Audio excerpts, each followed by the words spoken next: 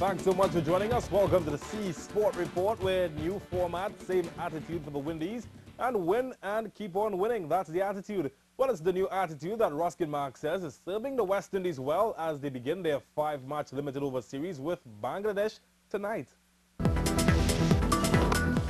The Windies will take the momentum from the recent two-test series whitewash against Bangladesh into this, the limited overs phase of their tour, hoping for similar results. In fact, skipper Darren Sammy says he would like to win all 5 matches, but is focused on winning the series first, starting with Game 1 tonight.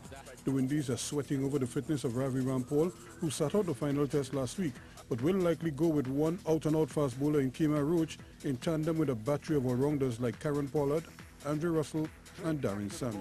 The Bangladeshis are likely to target Sunil Narine like they did in the Test series, but he's a master of scoreboard pressure and will fancy his chances in the limited overs format. Both teams can expect ideal batting conditions, but a new fielding restriction, which allows just 4 fieldsmen outside the 30-yard circle in non-power play overs, will take some getting used to. But the Windies batsmen look well equipped to take full advantage.